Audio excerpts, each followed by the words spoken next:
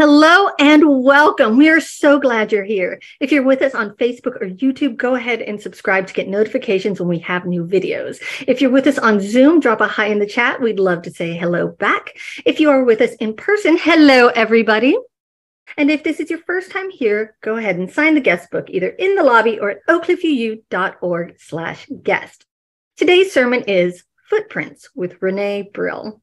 I'm so glad to have Renée back. Miss you, Renée. All right, announcements. First of all, on Saturday, January 21st, the Texas UU Justice Ministry will be celebrating their 10th anniversary in Austin. They'll have some amazing speakers and will be getting ready for their Legislative Action Day coming up later this spring. Got to work on that legislature, right? All right. Childcare scholarships and home hospitality are all available. So if you would like to go and represent UUCOC, or if you'd just like to get some more information about the event, then visit txuujm.org. All right. Y'all, the Healing Justice Ministry is doing some amazing stuff this month, and so you should definitely check it out. Today, they have Mystics and Metaphysics with Santi. You can check out the e-blast for details on all of these amazing offerings. I just want to personally thank Ma Sarah and the Healing Justice Ministry for all the amazing work that you have done. All right. If you want any more information about all the stuff that I've talked about, or if you want to know what else is going on at UUCOC, you can check out the e-blast. You will find a note about potential COVID shutdowns. It's going around. Workday Wednesdays and Widening the Circle of Concern updates. They have a lot of great stuff in the works, including forming a White Allies group and so much more. They are doing such great work with anti-racism within our church. So join them if you can. And at minimum, just go and check out the stuff that they are working on in the e-blast. I'm sure they would love to have you there. And they are a fabulous group of people. It is Sunday and we don't stop the fun after the service. No. We have Talk Back at 11:15. That's where we get together and talk about the sermon and related topics. You always get something out of it, whether you'd like to offer your own opinion or just sit and listen. We also have Adult Religious Exploration at 11:15 with Sarah. That is over in the Charity North building and on Zoom. So lots of great stuff there.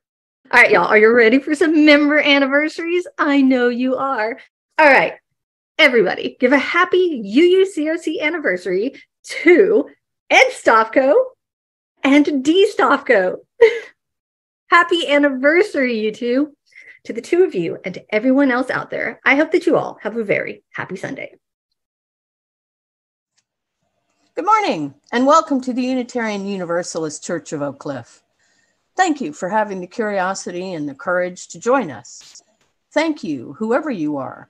Whatever spiritual tradition, gender, age, race, sexual orientation, or background you may bring to our community. We hope you will find here comfort, connection, challenge, respect, and above all, love. May the light we now kindle inspire us to use our powers to heal and not to harm, to help and not to hinder, to bless and not to curse, to serve you, Spirit of love, compassion, and forgiveness. Que esta luz que ahora encendemos nos inspire a usar nuestros dones y poderes para sanar y no para herir, para ayudar y no para impedir, para bendecir y no para maldecir, para servirte a ti, espíritu de amor, compasión y perdón.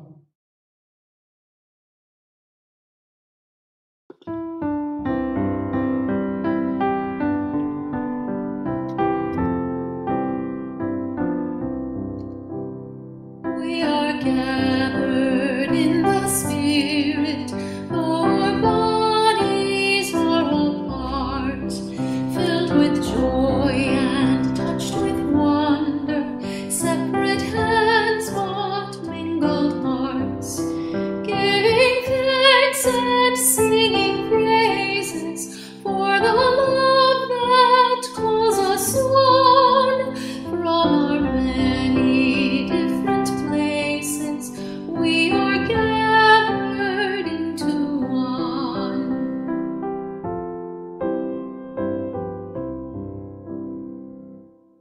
We are gathered in our sorrow.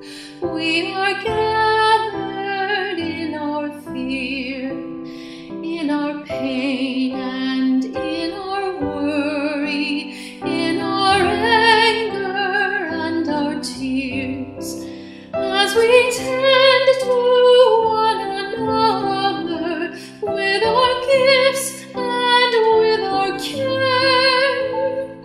Our community is strengthened through the faith and hope we share.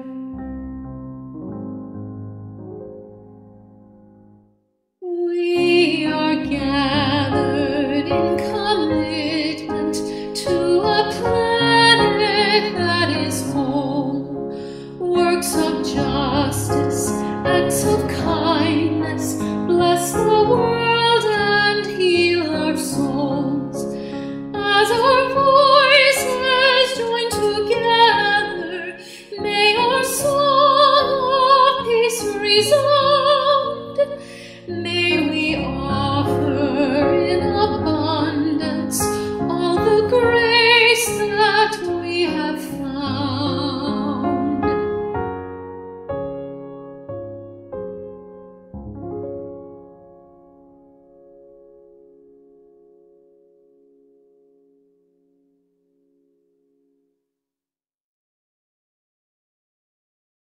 Call to Worship and Action by Sharon Wiley. It is said that ministers are here to comfort the afflicted and afflict the comfortable. I say we are all afflicted and we are all comfortable. May our time together this morning be a comfort and a confrontation. May we here find peace in times of tumult. May we here invite tumult into lives of peace. May we here find calm in times of restlessness. May we here allow restlessness to evolve into action. Let this be the place you consider what you've never considered.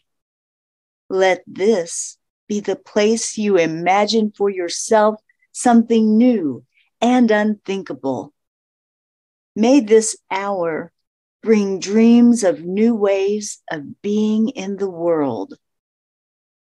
Come, let us worship together.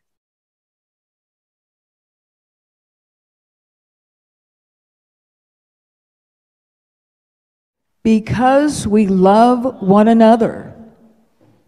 Because we love one another, we honor each individual's spiritual journey. Because we love one another, we celebrate life's abundance in service to each other, our community, and the world. Because we love one another, we connect with each other in love, respect, and acceptance. Thus do we covenant together. Thank you. You are not alone with your sorrow, just as I am not alone with mine. Our covenant of right relations makes this so. You and I are bound by our promise to commune. In community, the burden of a heavy heart is shared. A burden shared is a burden lightened. At this time, we invite you to publicly post your sorrows and prayer requests to the Zoom chat or send those to our Facebook Messenger.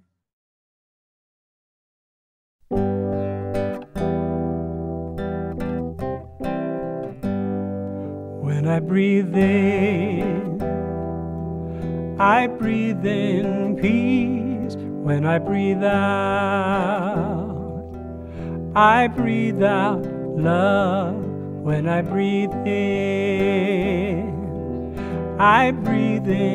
peace. When I breathe out love.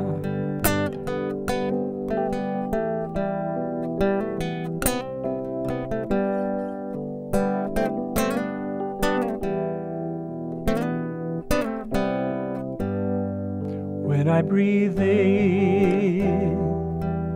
I breathe in peace when I breathe out. I breathe out love when I breathe in. I breathe in peace when I breathe out. I breathe out love.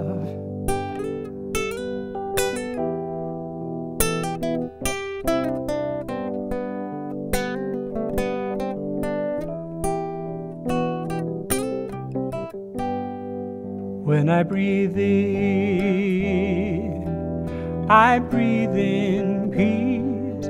When I breathe out, I breathe out love. When I breathe in, I breathe in peace. When I breathe out, I breathe out love.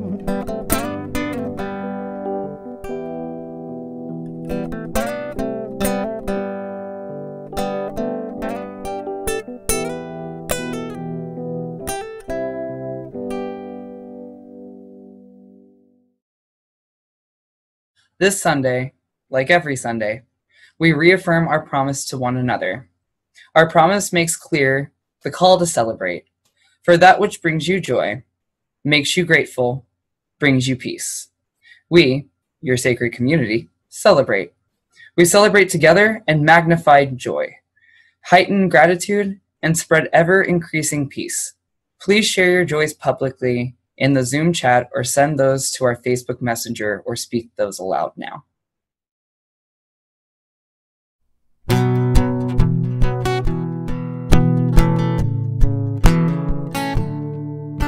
Spirit of life, come unto me. Sing in my heart all the stirs of compassion. Blow in the wind, rise in the sea, move in the hand, giving life the shape of justice. Roots hold me close, wings set me free. Spirit of life, come to me, come to me.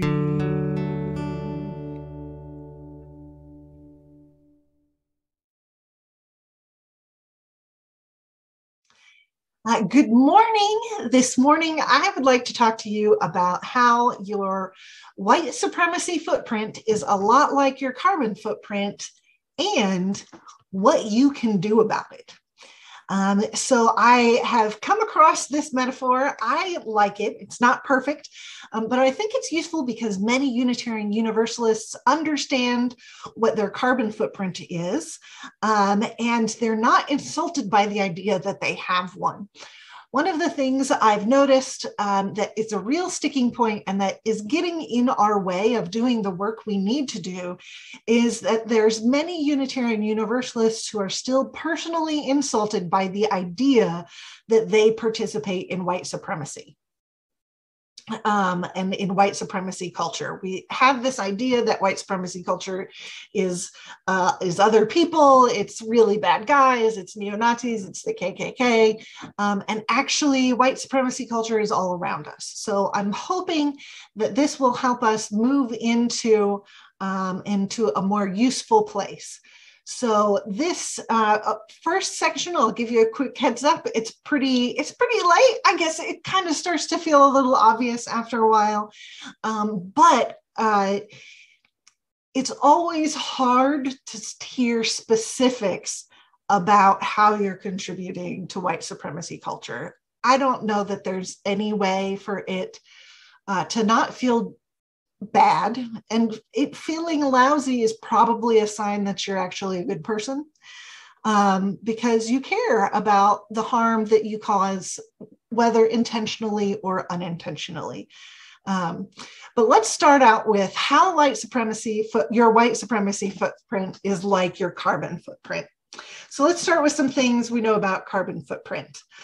We know that the scientific consensus is that humans are causing global warming, and your carbon footprint is a way of thinking about how you contribute to global warming. So in this metaphor, in this way of thinking about white supremacy, we're going to talk about our white supremacy footprint. And one thing we know is true is that there is consensus among scholars that our current economy, government, and culture is set up to exploit and oppress people of color and benefit white people. Now, this is what is referred to as white supremacy culture. So when I say white supremacy culture, remember, I'm not saying that you're a skinhead or you're part of the KKK or a terrible, terrible racist. It's just that you're participating in the way things are. And the way things are is set up to benefit white people and to cause harm to people of color. So when I'm talking about a white supremacy footprint, I'm talking about it as a way to think about how you contribute to white supremacy culture or the oppression of people of color, whether you like it or not. So here's some things we also know about our carbon footprint. Everyone has a carbon footprint, even if you don't want to. Everyone means everyone. And we don't all have the same carbon footprint, but we do still all have one. Similarly, everyone has a white supremacy footprint. Even if you don't want to, everyone means everyone. And we don't all have the same footprint, but we do all have one. All right. With our carbon footprint, every part of how you live your life can add or subtract from your carbon footprint. Your clothes, your food, your job, the people and the policies you vote for all impact your carbon footprint. Similarly, every part of how you live your life can add or subtract from your white supremacy footprint. Who profits from and who is exploited by the creation of your clothes, your food, by the job that you do, by the politics and the policies that you vote for, all of these have an impact on what your white supremacy footprint is. Okay. Now, we know and understand that our current economy is set up to use a lot of carbon. That means that most of your daily life adds to your carbon footprint. It doesn't take away from your carbon footprint. Similarly, our current economy, government, and culture are set up to exploit and oppress people of color and benefit white people. That means that most of your daily life, whether you choose to consciously or not, is adding to your white supremacy footprint.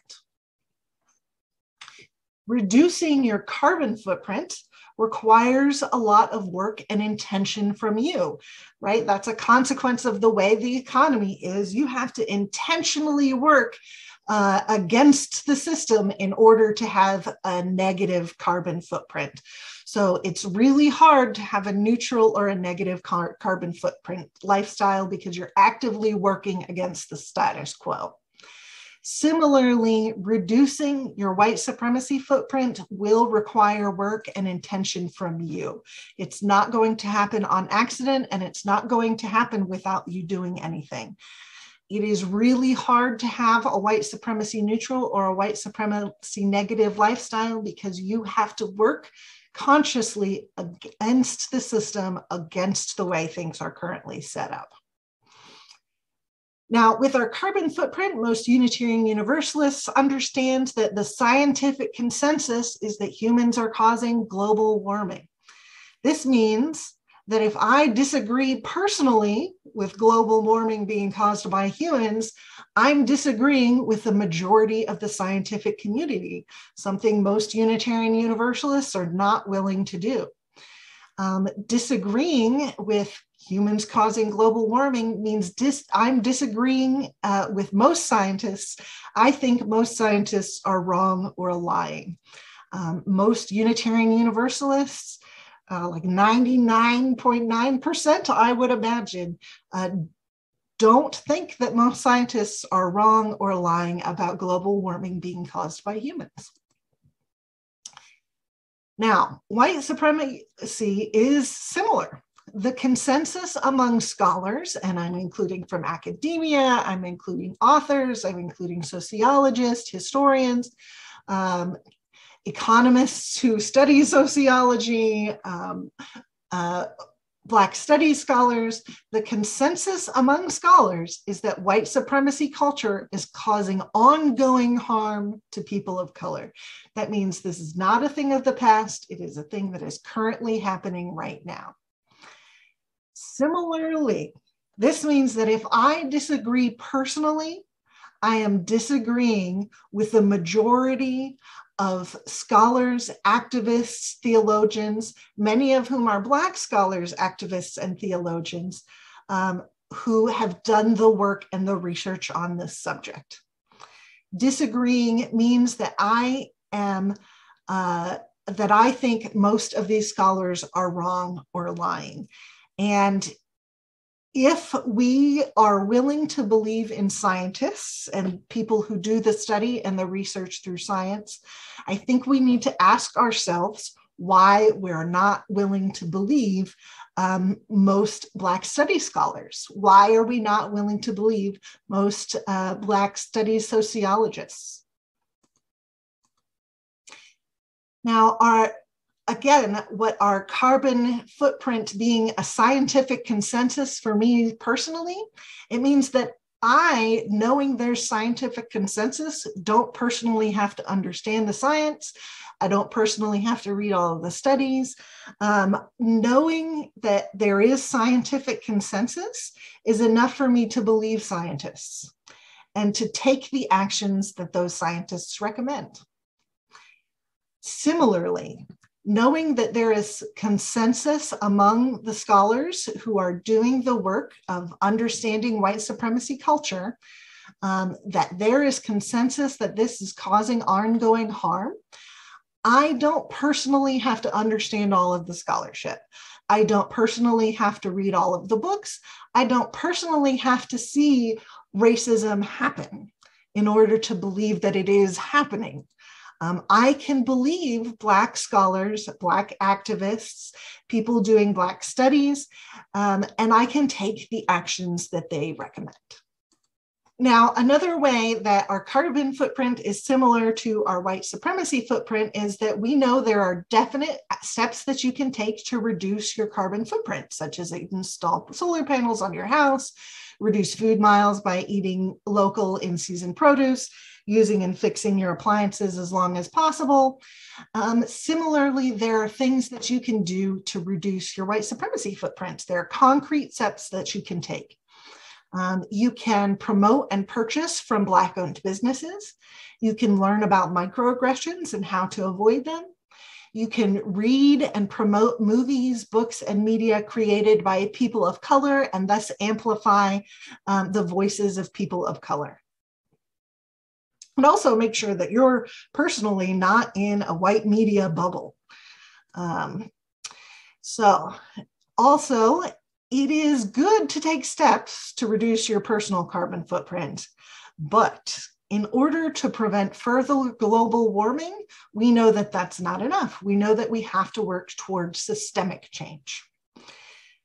Similarly, with your white supremacy footprint, it is good to take steps to reduce your personal white supremacy footprint. It's important to me personally, but I also know that in order to end the continued oppression of people of color, we must take steps to work towards systemic change. Now, what do we mean by systemic change? Systemic change means changing the large systems and ways that our world works. That's going to be things like our economy, our businesses and corporations, our governments, our schools, and our institutions. And the most important institution I want to talk to you about today is our church. Now, what do we need to change? We're going to need to change our perspective. We're going to need to change our leadership practices and our leadership, and we're going to need to change our individual part in anti-racism. And some of this I'm talking to myself, but I hope that you are also finding yourself in the things that you can do in your journey. So what do we need to change in our perspective? We need to change our perspective from thinking that I'm not a part of the problem because I'm not racist, and therefore I don't need to do anything, to unless I'm personally and actively helping to fix the problem, I am allowing white supremacy culture to continue. So from thinking that not doing anything is okay to I must do something in order to change the status quo, and not doing anything allows the status quo to continue. So from a perspective of, we also want to change from a perspective of being told that something I did was racist is offensive, insulting, and I need to defend myself because it is a mark against my character, or from feeling like I can't be racist because I didn't intend my actions to be perceived that way. We need to change from that perspective to a perspective that being told that something I did was racist is an act of love and friendship. It means that that person knows that I am a good person who doesn't want to hurt others and wants to help me avoid doing so, right? Their assumption is that this is what you want. You want to do the best that you can. And so they're giving you the information to be the kind of person they believe you want to be. And we want to move from the perspective that intention is an important part of whether or not something is racist, to knowing that actions can be racist either intentionally or unintentionally. And not only that, but it's likely that more harm is caused by people who don't intend to be racist or to act in racist ways than by people who are intentionally racist. We also want to change our perspective from feeling like I don't know enough to do anti-racist work. I can or should leave it to other people who know better than me, and I should leave it to the experts. And we want to shift that to a perspective where we believe that every person has the responsibility to do anti-racist work. These experts that we're thinking of, and I have experts in quotes because the degree to which we're all experts is super subjective. We're all continually learning. Those experts that we're thinking of are actively asking for our help and have been asking for our help. And they want to help you along your journey into becoming and to being anti-racist. And this is all, a large part of this is coming from this quote. The opposite of racist isn't not racist. It is anti-racist. What's the difference? One endorses the idea of a racial hierarchy as racist or racial equality as anti-racist. One either believes problems are rooted in groups of people as a racist, or locates the roots of problems in power and policies as an anti-racist. One either allows racial inequities to persevere as a racist, or confronts racial inequities as an anti-racist. There is no in-between safe space of not racist. And this quote is from How to Be Anti-Racist by Ibram Kendi. And I formatted this for emphasis for myself.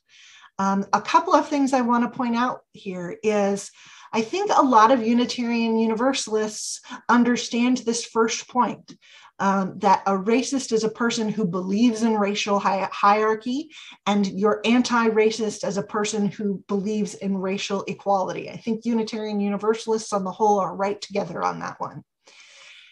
It gets slightly trickier in this second problem. We still don't fully understand that anti-racists are locating problems in power and policies. I think that's part of why we feel insulted personally when we're being told that we're participating in white supremacy culture. It's because we're still interpreting this critique as though it's a critique of us as people and not a critique of power, of policies, and of actions. So one of the things we want to make sure we're continuing to go back to is remembering that this is not a critique of me as a person, as a character. It's a critique of an action. It's a critique of power. It's a critique of policy. It might be a critique of the role that I'm playing in an institution. It's not a critique of me as a person. And then lastly, this is the real crux, the real pivot point that's going to help us move from being ineffective, not racists, to effective anti-racists. Being anti-racist means you have to actively take action. Inaction preserves racial inequities, and that contributes to racism. So in order to be anti-racist, or in order to not be a racist, you have to take proactive action. Here are some other things that we need to change. Now, unfortunately, for very many reasons, we know that we've been in a pandemic. We know that different people are called to different work. We know that life happens for very many reasons. Right now, the anti-racist work of widening the circle of concern does not have the full support of the board. Not all members of the board have participated in the study group that we've offered 3 times at this point. Some members were able to attend a few sessions, but weren't able to attend all sessions. Some members weren't able to devote their attention to those sessions because they had to multitask at the time. And some members who were very active in the work of widening the circle of concern have actually been discouraged from attending at least one meeting where the subject was relevant to the topic being discussed. Now, as a consequence of all of this, whether intended or unintended, members of our board have taken actions which perpetuate white supremacy culture in our church. So what we need in our congregation is to have leadership that supports the work of widening the circle of concern. Our congregation has multiple times voted to commit ourselves to this work, but when our leadership doesn't participate in that work because they aren't able to, our minister doesn't have an effective partner. And again, that's whether that's intentionally or not intentionally. We don't have to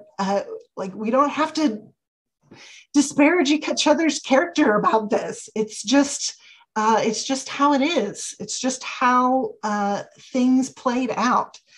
Our minister can't do the job we hired her for when our board members are feeling personally insulted by, instead of welcoming of, constructive feedback about the ways their actions contribute to white supremacy culture in our work, in our church. When disagreements around white supremacy culture are referred to as drama by a board member, this language is belittling and it contributes to white supremacy culture in our congregation. So we have not only board members who aren't able to participate in those study groups, but because they're not able to participate in those study groups, they haven't learned the things that will prevent them from continuing to participate in white supremacy culture, unintentionally or intentionally. So here is my ask of you personally. and what you can do as a parishioner or a leader or a friend of the Unitarian Universalist Church of Oak Cliff, what you can do to participate and grow in your journey as an anti-racist. First, and most importantly, we need members who are committed to the work of widening the circle of concern to volunteer to serve on the board and in other positions of leadership. We've consistently said as a congregation during our parish meetings that this is some of the most important work that we're doing. But our minister and our board can't do that work if for whatever reason they haven't been able to participate in the study group. Volunteers who are interested in doing this work can contact a member of the leadership development team, and that includes Kathy Gray, Kenneth Jackson, and Nancy Johnstone. This is important. This is fundamental to the work of the ministry that we have all said that we're committed to. And in order to maintain that commitment, we need members to volunteer to serve in positions of leadership and on the board. We also need multiple members who are committed to this work to volunteer to learn and to prepare to serve on the board. One of the things that we've learned over the last couple of years is that there's a high turnover rate for board members because life happens, and in these pandemic times, life happens a lot. There are a lot of people who would be more willing to serve on the board if they knew that if an emergency or something came down the line that they needed to resign or to step back or to tag out for a while, that they would be able to do that and not be stuck trying to overcommit themselves. Giving each other those breaks that we need is a part of how we take care of each other and a part of how we honor the individual dignity of each person, recognizing our humanness, and that our humanness means that sometimes we have to step forward and sometimes we have to step back. And the way we have been asking our current board members to serve is not giving them that same respect. It is not letting them step forward and step back. So just as our congregation has made this commitment and our board is not able to return that commitment, we're actually not, as a congregation, fulfilling and supporting our board in the way that we need to be supporting them. And we really need as many people as possible to start learning about that. You don't know if when the time comes that we need somebody, if that's going to be a good time for you or a bad time for you. But we do know that if you start getting ready now, that's going to increase the chances that you'll be able to say yes when the time comes. Another important way that you can support yourself in your anti-racist journey if you're white identifying is to join the White Allies support group that we're forming. We're going to meet, at least to begin with, on the first and the third Sunday of the month, because we have a lot of work to do and to get started, and we want to keep with the enthusiasm that we have. We're going to meet after the talkback at 12:15. We're going to meet on the church campus. Please bring your lunch in order to, feed and respect the needs of your body. And our goal there is really going to be to support each other and to learn it from each other about becoming anti-racist and to help each other walk through those really uncomfortable feelings and sorrow and guilt that we might feel around the ways that we've contributed to white supremacy culture, so that we can do the work of actually changing it. So a lot of that stuff is getting in our way of doing the work we want to do. I'd also like to ask you to commit to be present. Now, I might be paraphrasing Sherry Randall, but I think she says it often enough that I have it memorized. And one of the things that she says is, I don't know what I bring to the table, but I know that I don't bring anything if I don't show up to the table. Being present is one of the most important ways that we can show support for the work that other people are doing. It's really comforting to know that we are not alone. It's exciting to see the number of people who are starting to do this work and to see that number grow. And again, you don't know how you can help until you're there. It is often the case that you will participate in ways that you hadn't thought of, especially as we're learning to do the work. We don't know what skills we have yet and what we know that is going to be helpful. I'd also like to ask you to commit to using your voice. Critics are often louder than supporters. This can make it seem like there are as many or more critics than supporters, even when there are far more people who would support this work than if they were asked directly. So don't wait to be asked if you support this work. Express your support directly and often to the people who are doing it and to the people who are preparing it and leading it. Be an intentional cheerleader. Also, express your support of widening the circle of concern to the board by contacting your board trustees, Yolanda Graham and Sherry Randall, both of whom have participated at least once, if not twice, in our study groups.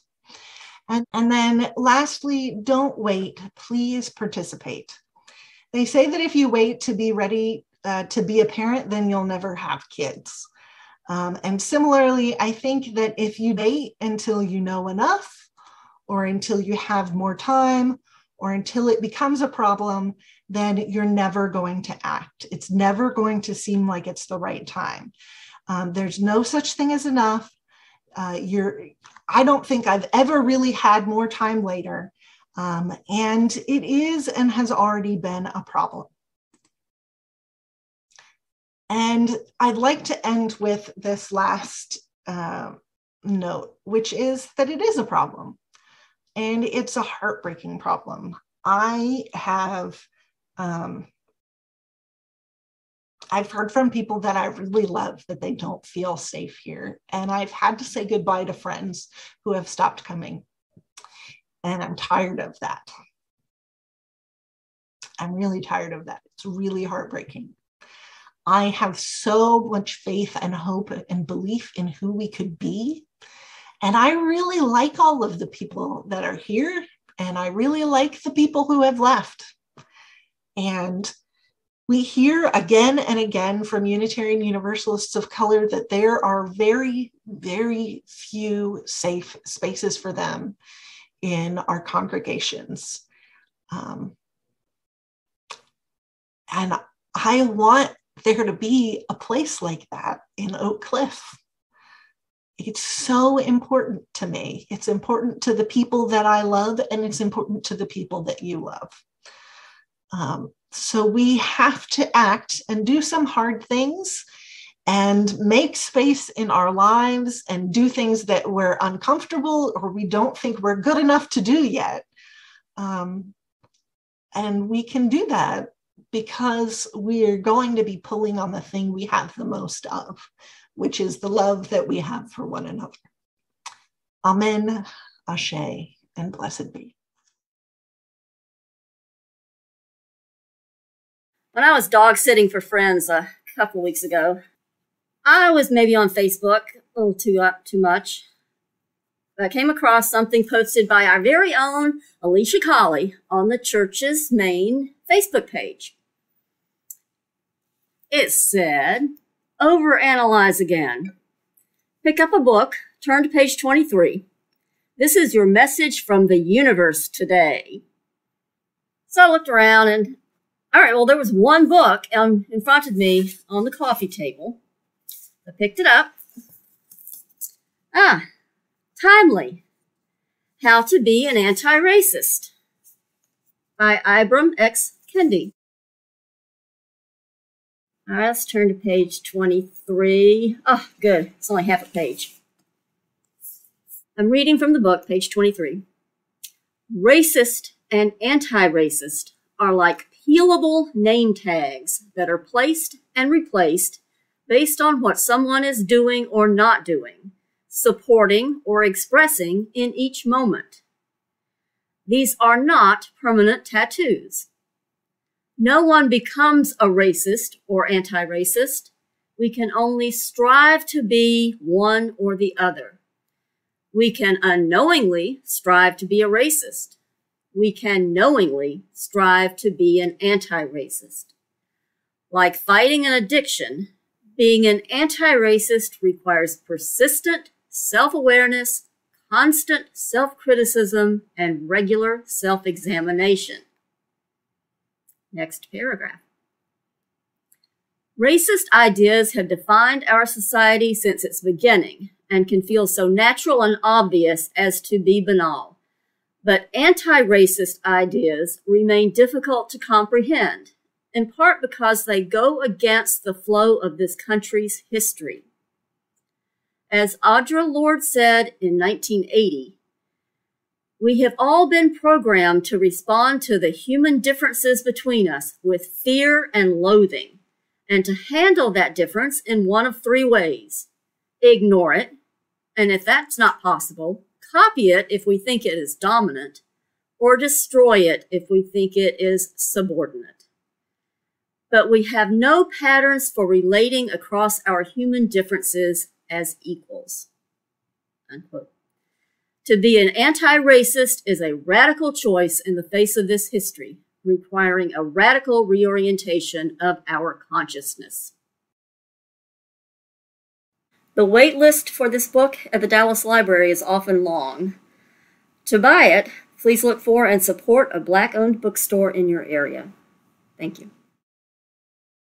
Join me in reciting the Widening the Circle of Concern covenant that our congregation wrote and approved spring parish meeting over a year ago, I believe it was. We, the Unitarian Universalist Church of Oak Cliff, commit ourselves to the study and dismantling of racism and oppression within our congregation. We commit our congregation and ourselves to the work of anti-racism and anti-oppression. We commit ourselves to listening, to learning, and to action. When we fail, we commit ourselves to trying again and again. We covenant to begin this work and to continue until all of us can truly say that we are a beloved community of justice, equity, and compassion. Thank you. Today, as you make your pledge or offering to support this community, let the words of Heather Christensen inspire you to generosity. Individually and together, Unitarian Universalism is a grand vision of a world filled with peace and justice, love and joy. That vision is embodied in a few large congregations, numerous mid-sized congregations, and many, many small congregations. No matter its size, every congregation depends on each of its members. Each one of you, by your commitment of time, energy, and resources, helps make that grand vision real. Individually and together, we are Unitarian Universalists, building a world filled with peace and justice, love and joy.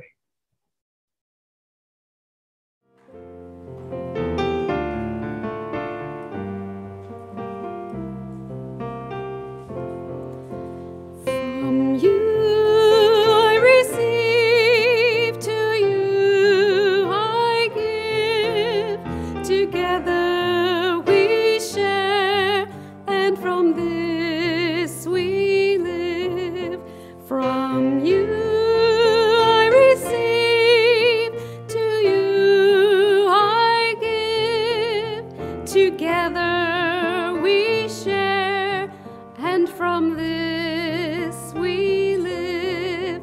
Betty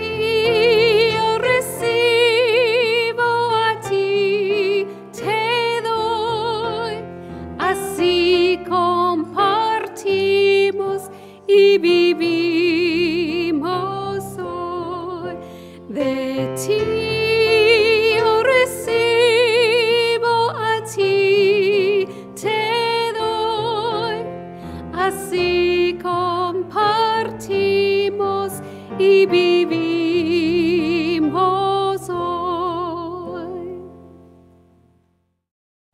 Our Work Has Just Begun by Emily Richards. Please take a moment to become present, to pause, and to notice how you are in this moment. Our work here this morning is at an end, and our work has just begun. The work of holding one another and this community in love. The work of trusting that we are on the right path. The work of believing that what connects us is stronger than what separates us. The work of engaging in that which makes us whole. The work of deeper understanding and commitment. The work of letting go of that which does not serve us. The work of radical inclusion. The work of collective liberation.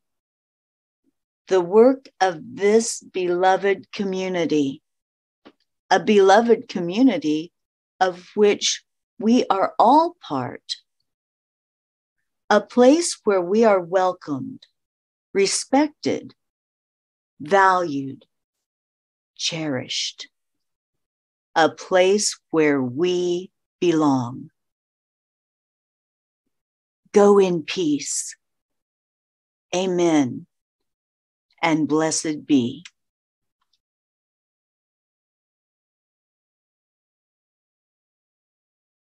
Hello, UU family. I'm going to sing a song with you called Shine on Me. It's an amazing spiritual that anybody can sing. And in these days when the things that we're dealing with, the feeling separate and all of that, and things seem so hard, this is one of those songs that you just throw your head back, put it in your medicine kit. All you have to do is ask. And here's how it goes. Shine on me, oh shine on me. Let the light from the lighthouse shine on me, oh shine on me, yes shine on me. Let the light from the lighthouse shine on me. Lift me up, oh, lift me up. Let the light from the lighthouse lift me up, oh, lift me up, yes, lift me up. Let the light from the lighthouse lift me up, oh, hold me close, yes, hold me close. Let the light from the lighthouse hold me close, yes, hold me close, oh, hold me close. Let the light from the lighthouse, please, hold me close. Oh, shine on me, shine on me, yes, shine on me. Let the light from the lighthouse shine on me. Oh, shine on me. Yes, shine on me. Let the light from the lighthouse shine on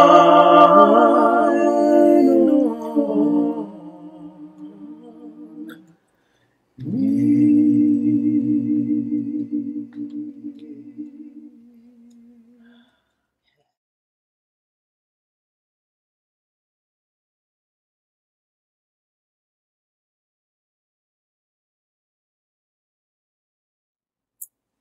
All you have to do is just ask. The light is always there. Always. Always. Oh, yes. We extinguish this flame, but not the light of truth, the warmth of community, or the fire of commitment. These we carry in our hearts until we are together again. Extinguimos esta llama, pero no la luz de la verdad, el calor de comunidad o el fuego de nuestro compromiso. Estos los llevaremos en el corazón hasta que estemos juntos otra vez.